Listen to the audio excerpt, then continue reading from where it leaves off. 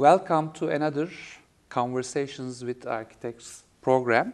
Today we have a guest, Mrs. Helen Castle, and she's the editor of Architectural Design magazine, AD, and also she's the commissioning editor on the UK architectural list at John Wiley, as far as I know. And she started to work at architectural design in early 90s. In the early 90s, yes, that long ago now. But she came back as an editor. She is originally an historian, art historian, but you have masters in architectural history, as far as I know. From the Bartlett, UCLA and Bartlett School of Art and History. And it's a very nice coincidence that I was talking to Helen just before this recording, that I was in UK in 1990s and I was making my PhD research, and my major topic was architectural criticism, and I was trying to get into some comparative analysis of the architectural magazines, including AD.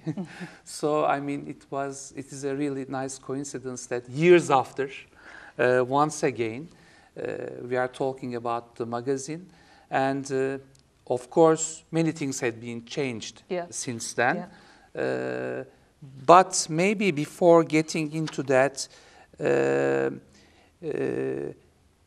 not specifically on architectural design, but in the sphere of architectural publishing and media, lots of things had been changed.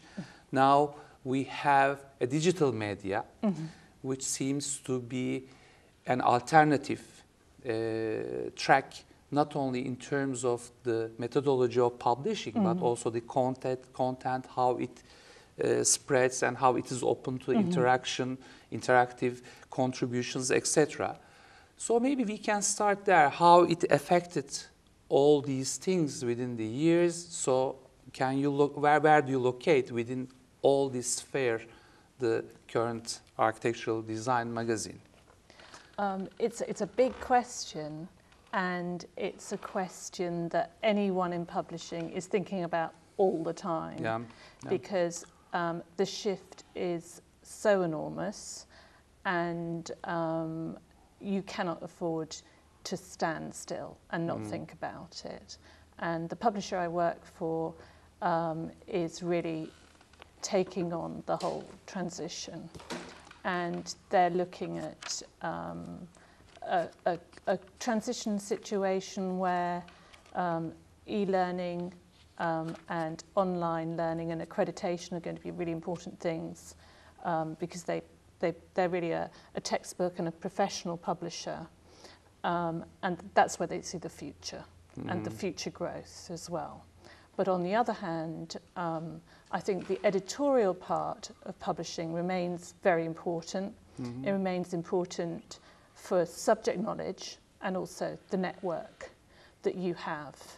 And at the core still, despite the transition, is book and journal publishing.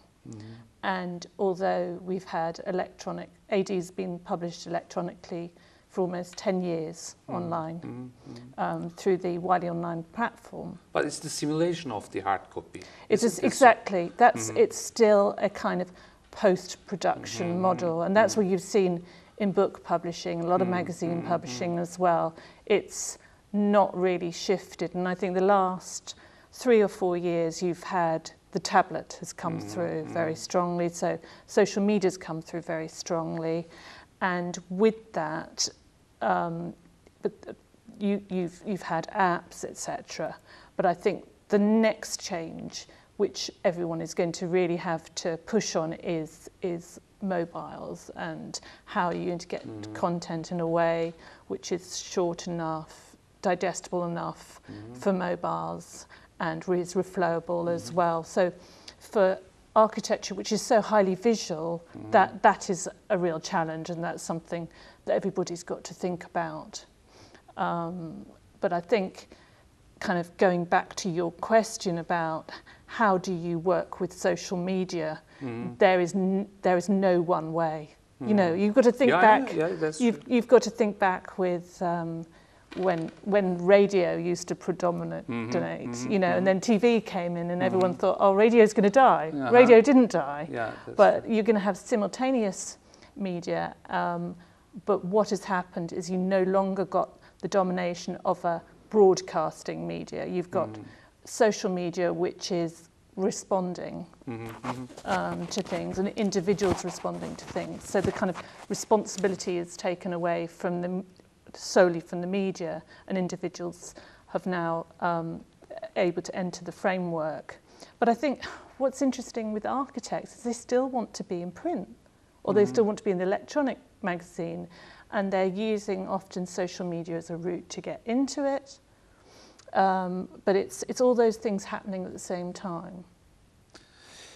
Actually, there is a significant difference as far as I recognize between those simulated versions of already existing hard copy magazines, but there is an alternative channel which is more open to contributions, and you cannot follow whether there is an editorial board, somebody else, etc. So it is like hundreds, thousands of images are appearing at a time. So it's uncurated. Uncurated. It's simultaneous. It's a different stream altogether. It's much more instant. It's faster.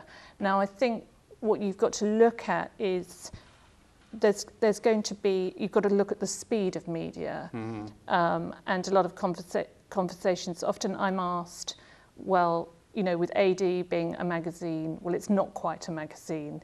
We haven't had the same problems as news-driven print media, because they're so dependent, whereas they've been taken on by Arc Daily and dizisinin and all the online news magazines.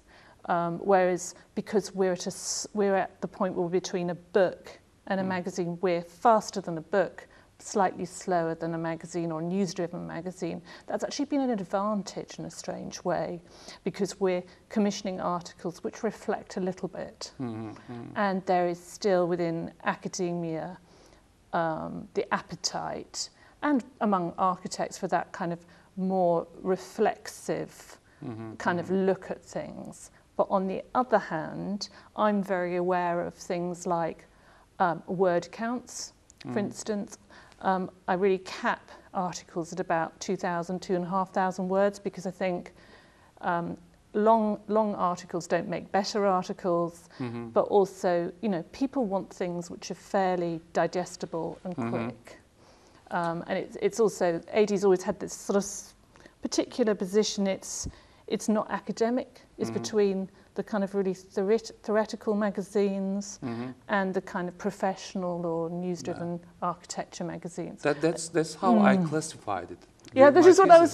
This is what I was going to ask you about, where you positioned it. Architectural Review, for example, is a professional magazine, whereas Assemblage is it was a very academic magazine, but AD was in between, both targeting the architects and the academicians at the time.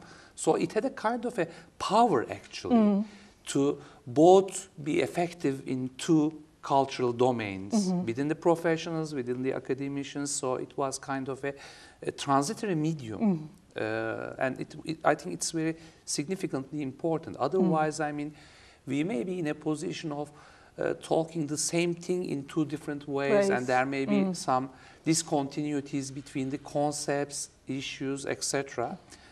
I don't know how it is today, actually, because I'm within all these hundreds and millions of sites and images, etc. It is very difficult to trace what's happening. But I think the magazine, AD, still has a power in the architectural domain. Do you think that? I mean, well, people seem to still pay attention. And I think people like curated content because of, you know, as you say, there's all these images going around, there's this sort of speed.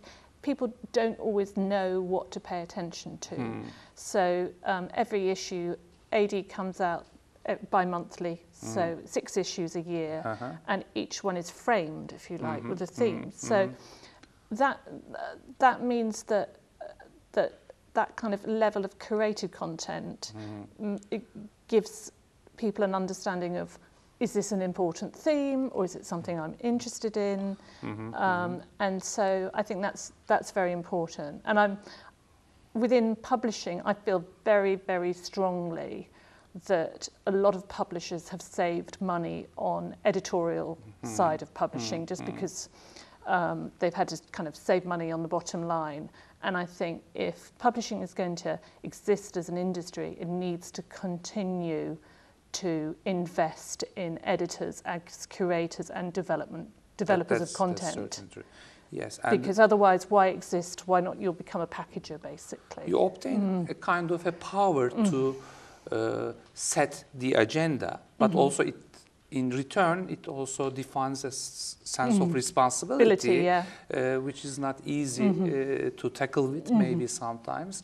And it was very dominant, as far as I remember, in the between 90s and 2000. I mean, every issue was coming out to redesign the architectural environment in terms of what is going to be discussed and what concepts, issues, etc. So, for example, the postmodernism topic had been nearly represented by the magazine, and it was a period.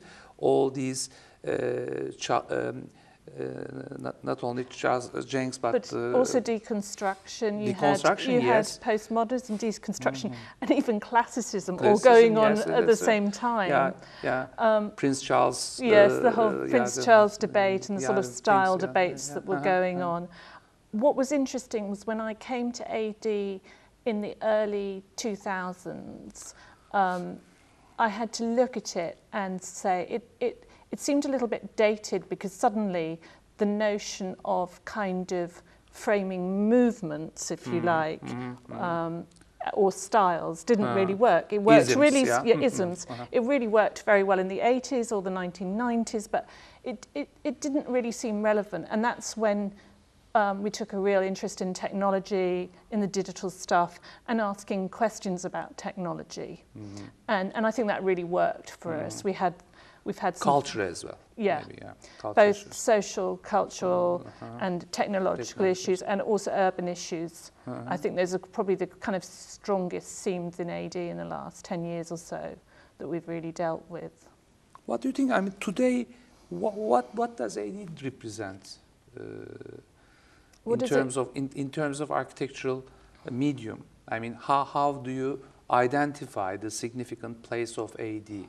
What does it represent? I think, as you say, it's this position between the academic and the professionals, and also a place to reflect, which I think is important. I think AD is being used in a different way, because our biggest audience are receiving it as students through the Wiley Online Library. So we get about 30,000 downloads a month of individual articles. So they're not always looking at it as a whole issue. They might be doing a project and then they'll read an individual article. And we kind of, when I started editing AD, I kind of we sort of reworked it over the years in terms of format. But an important thing was, for instance, we put in leader lines, we put in captions, so that you can read it at a kind of caption level and a leader line level, and also into kind of main text level as well. That's very important. I mean, it of course multiplies the number of audience and the cultural levels that are interested. So, how do you draw the borders in terms of what is going to be in the magazine and what is not? Maybe. Well, it's more difficult to decide what's not going to take place in the. Well, AD. Is there a border like that? Of course. I'll tell you what the sort of whole process is. Every issue of AD is guest edited, Now, so what is key is firstly who the guest editor is going to be and what the theme is. Now, that is quite a kind of, I have more proposals than I can ever possibly do.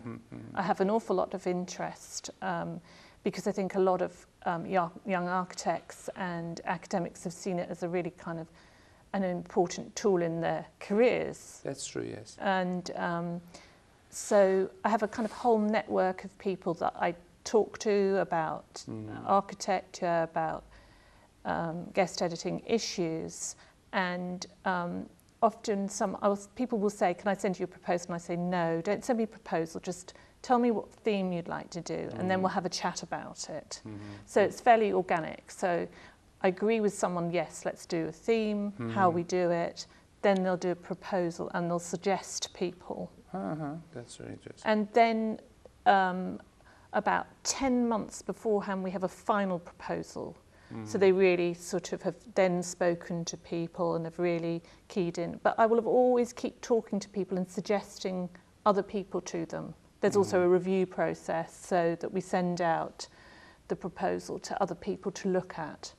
So we keep bringing people in, and also the kind of the geography is very important for AD because it's really got to be international. I mean, you could probably look at it and say actually there's a very strong US, UK bias, but we always try and include stuff from around the world as well. And the context is inevitably including this, all these international issues, because lots of now architects from Britain are working all around the world, and I mean, it is very difficult to follow locality, but international sense of architecture becomes valid in every geography, and I don't know, it's becoming a kind of a very complicated discussion. It has become a complicated, but it's very interesting. I think that sense of the local is, and that's something we've looked at as well, is that kind of locality. We always do an issue every year on a different area.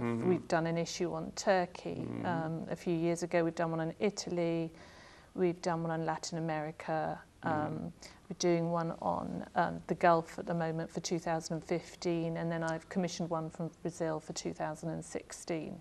So we'll take individual issues, and they tend to often be more about the urban, and look at those, but also within each issue we try and get contributors from different countries as well involved. Then can we say that there's still a sense of centrality there is. And periphery in terms of architecture? There is, and I think, you know, also it's a lot to do with publishing in English. So even if you've got architects from around the world, often they've been American or UK educated as well. So they're in that kind of network. They're in a kind of US, UK network, even if they might be practicing in Turkey or practicing in Japan, you know. So, or China, you know, the whole education system has been so internationalized, but there's still, I don't know, there's still a kind of locality. I was talking to an architect yesterday, and she was talking about her interests and the fact that she'd been at the AA at the certain time. You could just tell from her particular interest in the material, for instance. But what I feel is, I mean, there is a hidden sense of centrality.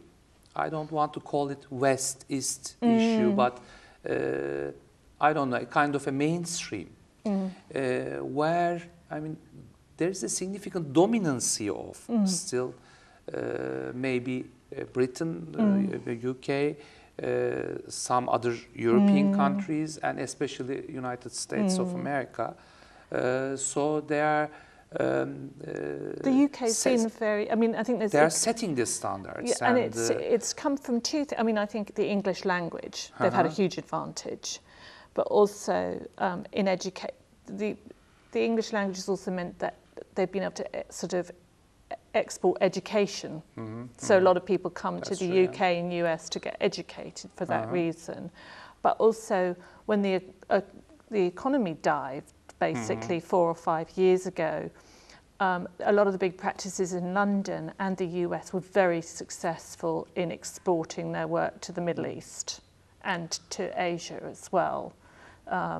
the likes of HOK and SOM and Gensler and Arup and Foster's and Zaha. They all have very successfully worked in those areas. Do they also represent a kind of a significant similarity in terms of their architectural behavior?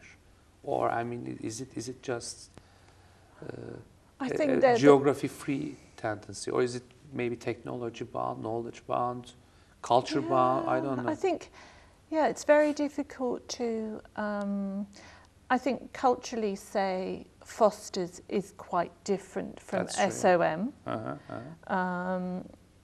But yes. SOM is usually understood as a kind of a more business-oriented firm. Yeah, much more business-orientated. We look from here, yeah. But on the other hand, you know, there's a very kind of strong sense of investment in technology and research that's gone on in those big practices as well. Engineering, yeah. And engineering. Side is very powerful.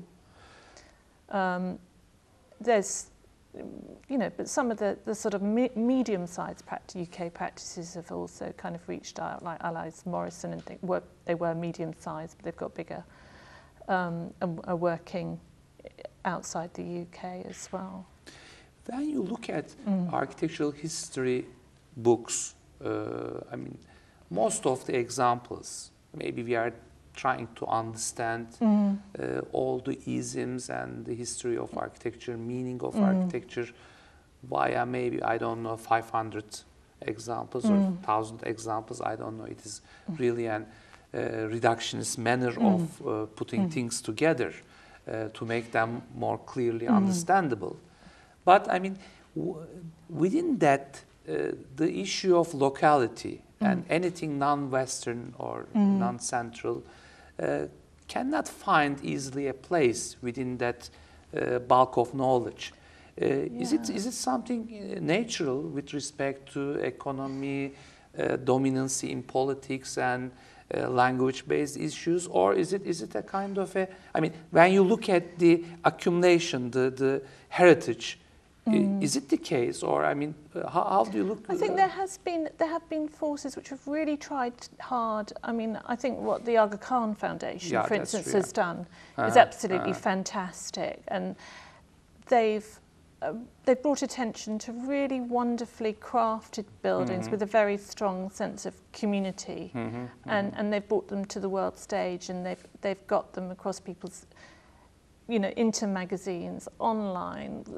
Those projects would never have been brought to people's attention. I think that's very important, that continues. But there aren't many other ways that those kind of projects can be brought to people's attention. In a meeting which was organized in Pakistan by the Ahan committee, I told that, I mean, I see Ahan Award as something, a kind of a toy given the others, in quotations, to play in their back garden. So I mean, I mean, if it is a kind of a quality architecture and good buildings, it is good anywhere. But I'm talking about the more reproduction kind of architecture. Not so vernacular. I mean, there's a sort of tradition of the vernacular. Because when we look at, for example, Gulf region, even Turkey, most of the emerging countries, now the architectural produced is just a simulation of whatever happening in the international era. So, I mean, there is no sense of locality at all. No, I think... So when I look at, for example, Foster, when they go to Kazakhstan, I mean, they don't tend to do either anything related with the local issues, or, I mean, they take it to the extreme that they are simulating a tent, for example, as a modern building. I mean, in between, you cannot find anything. Well, it was very interesting. When I went to Abu Dhabi, I went to a Mazda, and that is an example of something where they've tried, Foster's have really tried to do something significantly different. And that's a very unique project. It's a unique project, and there are rather a lot of gizmos which aren't needed, like this sort of underground transport. But the really good thing about it, after you've spent a week in Dubai just getting there and being able to walk through narrow shaded streets, and that just kind of makes perfect sense after kind of spending your whole time in air-conditioned offices and hotels. So I think that was a unique project, but there's always going to be the problem for global architects that they're being asked by clients basically to produce a Foster building, which is, you know, it's all about kudos, it's all about lending value in a particular way to some sort of scheme. So they're kind of playing a game. That's perfectly true. Frank Gehry was saying in one of his interviews that if I design anything which doesn't look like Guggenheim, people became disappointed. Yes, yes. Well, that is the problem. Yeah, that's the problem. You know, they're getting. People are coming to them. People go to Zaha. They want a Zaha building. Yeah, that's true. Yeah, and she does it. Yeah, everywhere. It became a kind of a really Zaha is another issue to be maybe talked with hours and hours, because when I look at my students, I mean, she's very popular in Turkey as any elsewhere, and even though we define, for example, kindergarten project in a small village, whatever it is, independent from the context, there are a series of simulations of Zaha in any studio. So it became a ism by itself. And we don't know where the roots are coming from, what is this. So the danger with the digital media, I think, something may became a kind of a may be appreciated and may be open to reproduction without any critical background or any discussion. It's just all because about of image. the repetition of the image for 100 times, it becomes suddenly as if it's something positive or something like that. Yeah, no, I think that's right, because the proliferation of a particular image becomes predominant. Yeah, that's true. And images work so much better on social media than anything else. That's true. You know, well, particularly in Facebook. Something like Twitter, you have to have very quick, witty quips for it to work, you know. But still, it's quite difficult in a sort of more extended critical way to work. I think there's always been a tendency for strong styles in architecture. You know, you have to look back at modernism, and there's always been the tendency for strong styles, but it does remove the dialogue from the image. It removes the text from the image. That is a big issue. I think one of the things, actually, I've commissioned an issue for 2015, which I'm really looking forward to, and that's on the rural and architecture. I think there's been a huge amount of interest in the city, and you know, I think young architects are interested in the city and the diversity of the city, and that is probably where they leave behind the kind of more formal work like Zaha, and become interested in the kind of natural composition and the kind of chaos of a city. And perhaps we need to do the same for the rural, and to look at things which are more site-specific and can work in the context. Yes, but what I see, especially in Turkey, I mean, it's the rural architecture or vernacular or traditional, whatever it is, doesn't take enough appreciation in the way that, I mean, it can be understood, discussed, and kind of contribute to the knowledge of architecture. It's not shiny enough. It's not shiny enough, yes. I mean, we're doing a book with Michael Hensel, who teaches now in Oslo, who was at the AA, and it's something I'm very interested in, is the fact that there's this kind of deep vernacular knowledge, particularly around sort of, you know, climatic conditions. Like in Turkey, you know, you didn't need air conditioning because the building, with very low energy, you didn't need even hardly any energy supply because you had shutters, you had different screens. That's true, yeah. And, you know, you need kind of higher energy when you've got glass buildings and air conditioning and things. So there is a route to doing contemporary architecture which doesn't mimic the vernacular in terms of kind of producing kind of a pastiche. Yeah, that's. But actually uses the which yeah. actually uses the technologies or ancient technologies to do a new kind of architecture. But it is difficult unless something is shiny, attractive and exciting to get students' attention. Yeah, that's true. How do you see, is this the first time you're coming to Turkey, or you've been? I've been to Turkey before, but I've not been to Istanbul. So no, it's really exciting. But you made a special issue on contemporary architecture in Turkey, so you have a general idea. How do you see the contemporary architectural scene in Turkey? Well, it's really, I can't pretend that I know anything about the contemporary scene here. It's only what I'm really hearing secondhand from people. Do you know any Turkish architects, for example? Not really, no. No, I've only people I've met while I've been here. So I can't make a judgment. So I'm the first Turkish architect, you bet. I've met a few architects while I'm here, but I can't pretend that I've got a deep knowledge at all. I think there's a kind of modesty when people are always talking to me and they're saying, you know, there's a kind of modesty about Turkish architecture. And I'm not quite sure where that comes from, because in a way, you know, you've got a very ancient tradition, fantastic tradition of historical buildings, but also of modernism as well in the 50s and 60s. Yeah, that's true.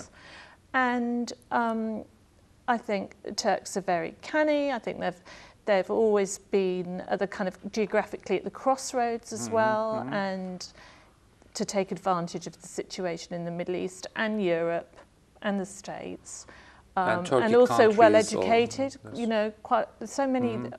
You know, everyone is speaking English to me and have such a wide knowledge of. You know, not often you go to a country. If you go to the US, you wouldn't find that architects would be able to talk about, you know, the international scene or what was happening elsewhere in the world, like Turkish architects can.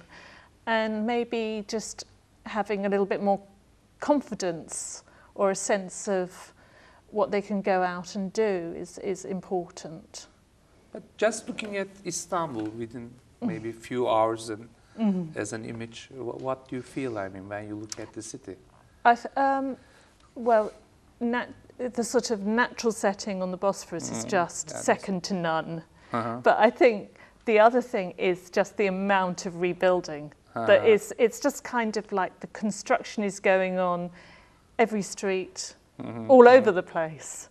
And, you know, that talking to people, for instance, about the whole sort of urban development program that's going on at the moment is intriguing. There was a panel on that urban development program, and I have shown two comparative pictures. One of them was the Oxford Street in London, and I showed that it was like this in 18 something, and now it is like this. So you cannot feel the difference if you don't see the people and the cars, maybe, because it's staying still. But it's very difficult to find such places in Istanbul. And I have shown some photographs from Istanbul. This is 10 years ago, this is 5 years ago, and this is today. And there was an immense alteration and change. So, I mean, on one hand, it may be seen as development and modernization, whatever it is. But on the other hand, of course, it is blurring the sources of culture into something else, and it's the identity is shifting to something else. And I think we have to, we are not seeking for a kind of a, I don't know, maybe a local architecture or something, but it is not. It's the same problem everywhere in the world, that global architecture, I mean, comes without any context respect. Yeah, that is, I think, the basic issue, and it houses itself in a more free and accelerated way in geographies like Turkey, when there is no critical distance to what is happening actually. In that sense, the critical discussion is significantly important. I mean, there's positives and negatives about it. I mean, in the UK, things are so slow, can be so slow, and the planning process can be... Because you don't have the pressure of population, economy, as much as felt in Turkey. But we do have a huge housing shortage in London now. And part of that is a problem with basically foreign investors coming and buying up housing within central London, and it actually means that even fairly wealthy young professionals just can't afford flats within London or even the suburbs of London. It's become prohibitively expensive because it's just been so attractive for people from the Middle East and Asia, and it's been a safe haven, really. International city, yes. So there is an issue really about housing and being able to have affordable housing for the people who are living and working in London. Do you have a chance to follow, I mean, especially the British architects who are working in Turkey? Have you Well, I come across odd schemes. You know, I think there have been big design competitions. People like Zaha, and I remember Ken Yang did one as well. Yes. But it's often quite difficult. You'll see a design competition and then you don't know if those things ever really get built as well. Yeah. In Zaha's case, and it hasn't been realized, so it was a kind of a planning competition, including, of course, some building images, but it hasn't been realized. But I think there are some other ongoing building scale projects. Norman Foster is realizing a building in central Istanbul. I know that Frank Gehry has a proposal, and Zaha is coming back, as far as I know. Peter Eisenman is designing something for Istanbul. What is the feeling among the community of architects in Istanbul? Do they feel that those big projects in terms of status shouldn't go to international architects, that they should be given to Turkish architects?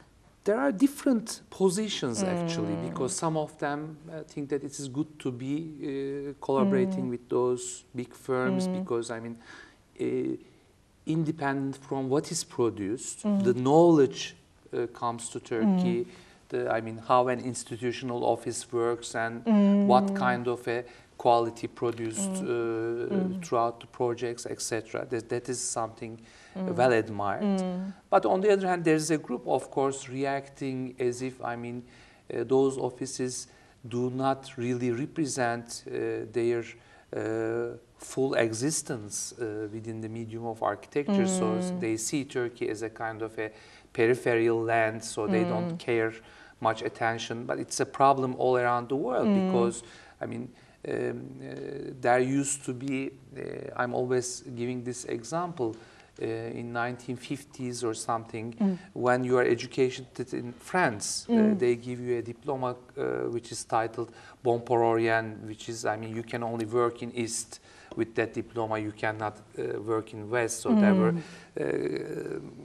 kind of a standard difference between so it's these. kind of so well, most of the curiosity is about that, whether, I mean, they accept this ground as a kind of a first degree project, or they just use their names and give it, because some of the offices do that really. I mean, they have lots of branch offices, they market their labels and names, but they do not really become inspirational. And I have seen in Turkey there are lots of, for example, international firms giving proposals to some projects, but they do not do anything unique, but they just take something out from their archive and they mix it up, and then within 10 or 15 days they develop a proposal. Even sometimes they do not come to Turkey. For example, in the Kartal case, which was a big competition, it was about the planning of a district in Istanbul, a very large district, and there were lots of entries, international entries, etc.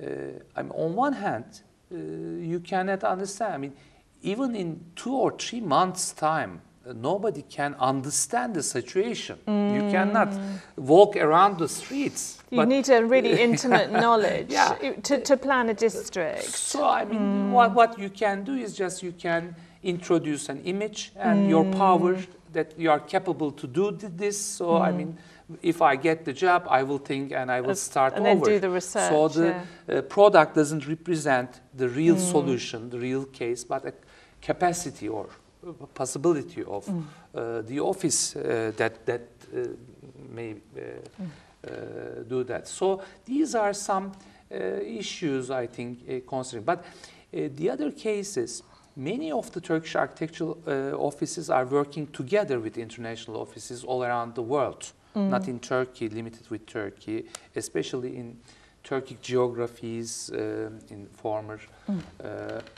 Soviet Union, Azerbaijan, Turkmenistan, Kazakhstan, or Dubai, Gulf region in general.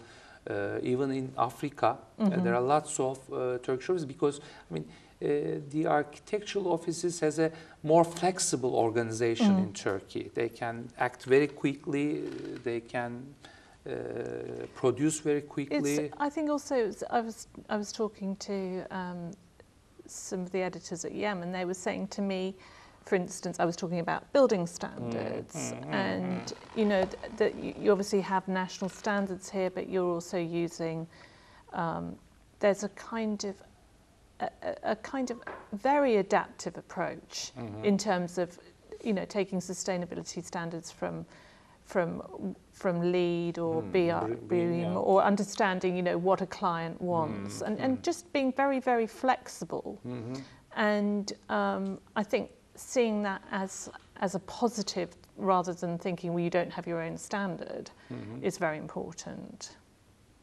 What do you see? What do you think? What will happen next?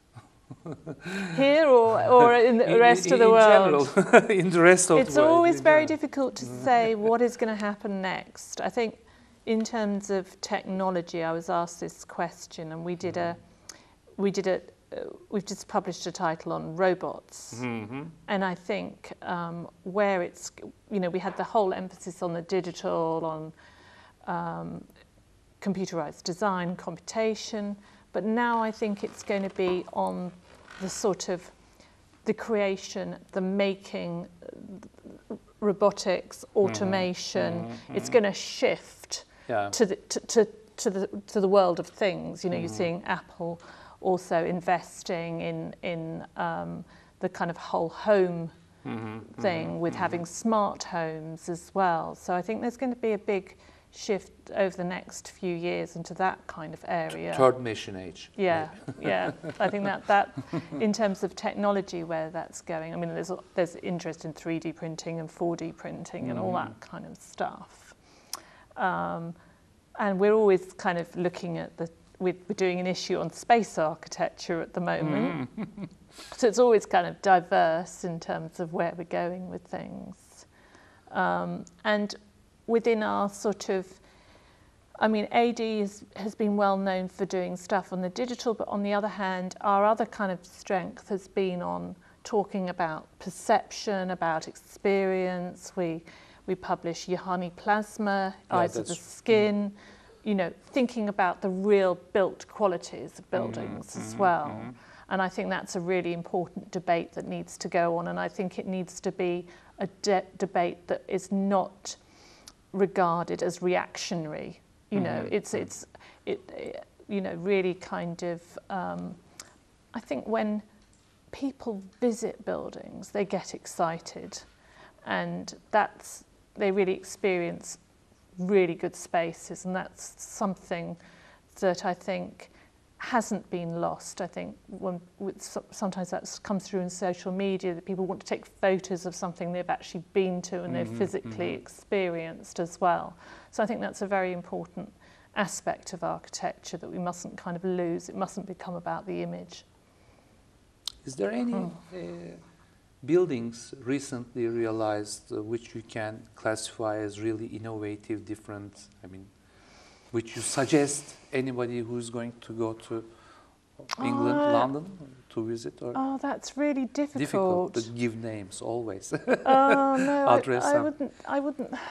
Is it because, I mean, there are none, or no? I think many, it too is. many. Yeah, I think it's like if people say to me, "Who's the next people coming through?" It's very, very difficult because you have these dominance of these big practices. And you're not really seeing work at that, particularly public work, at the kind of, it's much harder for younger practices to come through. They tend to be more collaborative as well, so they're less about name. That's true, yes, yes.